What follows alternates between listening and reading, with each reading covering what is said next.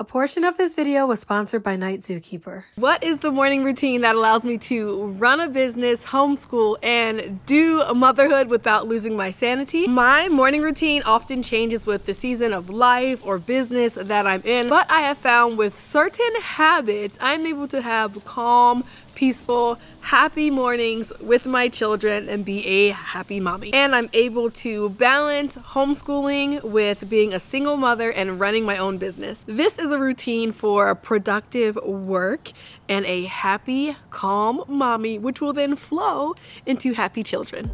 The very moment you wake up in the morning, get out of bed and do something. For me, that's walking my dog, but it could be taking a shower, running a load of laundry, or cleaning the kitchen counters. Having a wake-up task will prevent you from wasting time scrolling on your phone or laying there half asleep. I find this gives me a sense of accomplishment and pride first thing in the morning, and that feeling makes it more likely that I'll do the same thing the next day. Now, if you want to make morning walks a successful habit, you have to make sure everything you need is right by your bed or door. This is my dedicated cold weather walking outfit, right on down to the wool socks, which are a necessity for me. So there's two parts to having a successful walk in the morning. Part one is having all of this laid out and ready to go the night before. I have a special place in my closet just for my morning walking gear. So when I get back and I'm ready to change, all of this stuff from the socks to the hat goes right inside that bin, because this is my stuff that is dedicated to that walking experience, and I don't want it to be lost or misplaced in any way, because that will prevent me from walking the next day. The second part is making sure you have the right gear for your walking season. Let's go through my walking outfit so you can make sure you have everything you need to be successful on your walk. Let's start with something that I did not even know about since we grew up stuffing our clothes with plastic bags to stay warm, a base layer. So a base layer is kind of like long johns. It's going to be what you wear against your skin, and it's normally tight against your skin. So this is merino wool. It is very warm, and I can wear this by itself. And as long as there's no wind, I'll be completely fine wearing this in the cold. So this is definitely different from wearing leggings and a shirt. This is a specific type of material that is made to keep you warm. If you feel like you've been going out wearing a few layers and you're still cold, you need to pick up some merino wool. Now over here, I have my Aloe Yoga sweatpants, and these are really warm. I wear these year round, at least in California, but they're just sweatpants. I mean, I don't think there's anything particularly special about them, but the reason why I like them is because I can wear my knee brace underneath these. Even getting the knee brace itself was big for me because I was having pain when I was walking a few years ago because of weight. So if you have something medical that you need for your walk, make sure you take care of that. This is also a smart wool hat. So this hat is not any hat, you know, all hats are not created the same, which I've learned. So this is made of 47% merino wool. And so it keeps your head very, very warm. Even if you don't have everything merino from top to bottom, if you have this like a very, very warm hat, you can keep a lot of heat from escaping. Most of the time I'm wearing this jacket. I'm not wearing something with a hood. And this is simply a fleece jacket. And so what you're supposed to do is wear your base layer, wear a layer of fleece, and then if it's rainy, you can wear something waterproof like a poncho. All right, let's talk about socks and shoes. Anything that's going to prevent you from taking your walk, you want to take care of. One thing is comfort, getting comfortable shoes. Mine are all worn out, but these are my walking shoes. Now I noticed that as it got colder, my ankles were cold because I was wearing these type of sporty socks, and also because these are made to be breathable. So the first thing I did was put on some nice wool socks. A simple change of having the right socks made it easier for me to get up and go on my walk every morning. But then my feet were getting too sweaty. By the way, these are like 10 times warmer. But anyway, my feet were getting too sweaty and I wanted to change back to my regular socks. And I remember that I had bought these for hiking. And so they're very supportive walking shoes. They're heavy, you know, they're not for running, but since they are so high up, they were keeping my ankles warm and allowed me to wear thinner socks so that my feet would not be sweaty. And finally, if it's getting really cold and you want to put on gloves, get yourself a good pair of gloves that have these little parts here so that you can still use your cell phone. Now, why walk?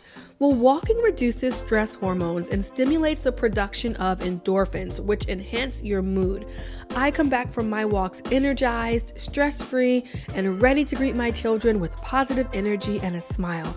Walking also has surprising business benefits. Researchers at Stanford found that creative thinking improves while people are walking and shortly thereafter. So if you've ever paced back and forth to think or found a solution after a long walk, you've probably experienced this, which is maybe why the next part of my routine is so successful. After the walk, I go directly into power hour. This is the hour or so time period where I stay hyper-focused and task-oriented. My phone does not exist. If my children are awake, they are doing their own morning routine.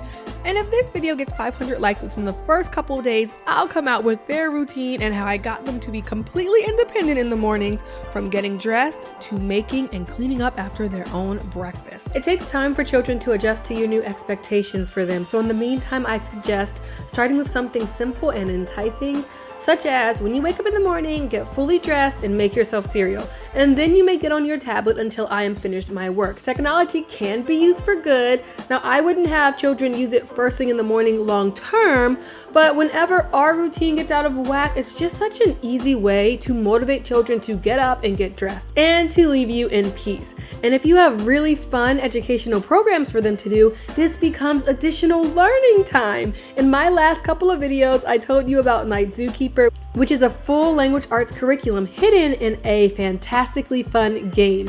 Children learn everything from grammar to sentence structure as they watch cartoons and progress through the night zoo.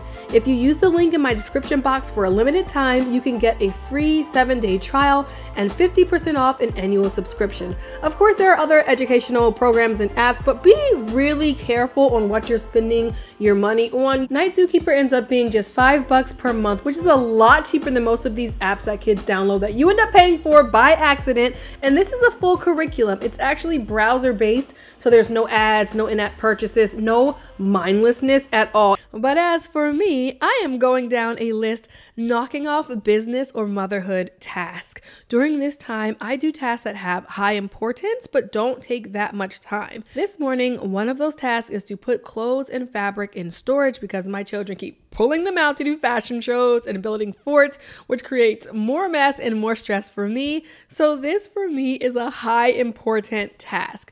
Now, I said this isn't a cleaning video, but I will have significantly less work to do immediately after storing these items. Now, as you can imagine, it did not take just 5 minutes to do this whole task. I've been doing this project over a few days, but this morning I knew the final 3 boxes would just take a few minutes to put away, so I did. But mainly my tasks during Power Hour are business related. This morning I'm invoicing a company who owes me money, but I have a quick invoicing system and this company is great about paying as soon as they get the invoice. So again, it's a low lift, high reward task, so I put it in Power Hour.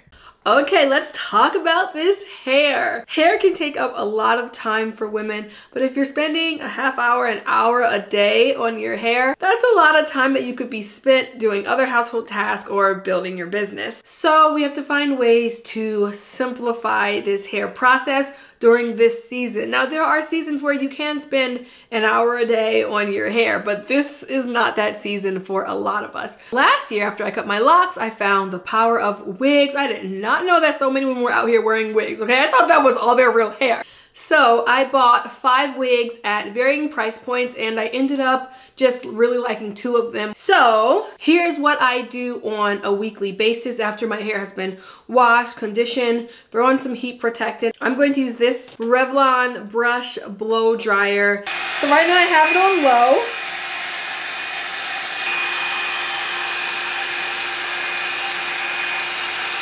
Guys, I don't know what is in this. I mean, I do. The ingredients are there. I'm trying to see if this part is straight. Okay, the big brush. So what I'm saying for my own hair is similar with the kids. Just find 1 or 2 styles that you can do quickly. I don't aim for perfection. I aim for done, okay? Done is better than perfect. Let me hear you say that again. You're an entrepreneur. Done is better than perfect. Why am I not braiding it? because it's easier to twist. Well, how does it look? I don't know if you can tell, but if I would have put the styling gel throughout the twist, like it would have looked probably, I don't know, just neater and probably would hold longer. I just don't like to have a lot of product in my hair, so I don't do that. So that's my own personal preference. Now I just need to do the other side. Okay, so I finished this side. And as you can see, I use a lot of gel on this side. So now that my hair is done underneath, I wear it like this a lot. So if you see me in public, most likely my hair will be like this. But I also, depending on the outfit that I'm wearing, I like to throw on this Afro wig. It's got clips and it just takes like 2 seconds to throw on. And then all of a sudden you're done. Look at this. All of a sudden I'm ready for the day. Shed some light on me. See, a wig can make a big difference. And I know some people aren't a fan of this wig, and that's okay. I love it. I love this look. But, so this is the other wig I decided to keep. I mostly wear this one on Instagram. I don't really wear this one out because I have to wear a wig cap, which is really tight around my head and I don't like that. So that's why I'm not wearing this one a lot these days. But again, it's got like the baby hair up here. What? What? What? Come on now. Don't play with me. What? You look good! Come on now. Come on now. Braids done. I'm not someone who can sit for 8 hours to get my hair done. No, I cannot, okay? So, mommies, if you're trying to get ready faster, if you felt like you've been kind of bleh in a bleh mommy space, girl, you better go get you some wig. Look at this wig. Look at this wig. Ooh!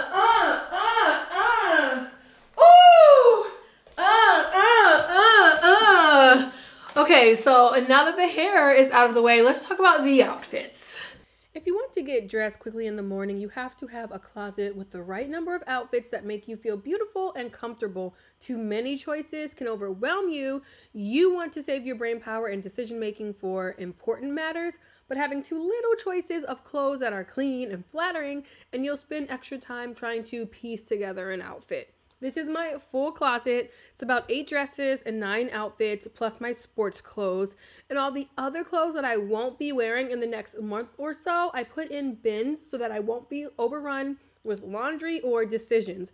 If you check out my Instagram, you will see that I wear the same outfits repeatedly. They all come from 3 or 4 brands that I've found that I love. Another tip is to hang your clothes in your closet as complete outfits. If there's a bra I need for a particular outfit, I'll even put that with the outfit so I don't accidentally use it and put it in the dirty clothes with an outfit that I really didn't need it for. And finally, body shapers. They will save so many of your outfits that you may be found unflattering. I just learned about body shapers a few years ago, and they have allowed me to purchase many more clothing that I would not have normally purchased. I am increasingly fasting until 10 or 11 a.m. for breakfast, but if I do have something, it's generally a smoothie or juice concoction that is packed with nutrients. I'm always battling with low iron, so in addition to vitamins in the morning, I try to make green veggies a part of my breakfast. If you have low energy in the mornings, feed yourself the nutrients you need instead of coffee. It can be hard to eat a full meal, but there are lots of healthy stuff you can put in a juice or smoothie. And now that I've exercised, taken care of walking the dog, got the household and business tasks taken care of, I am mentally free to homeschool and take my children out without feeling burdened. If this video was helpful, please consider giving it a like and subscribing. And if you want to support me while giving your kids a fun language arts curriculum to learn by playing, visit the link in the description box to try Night Zookeeper today.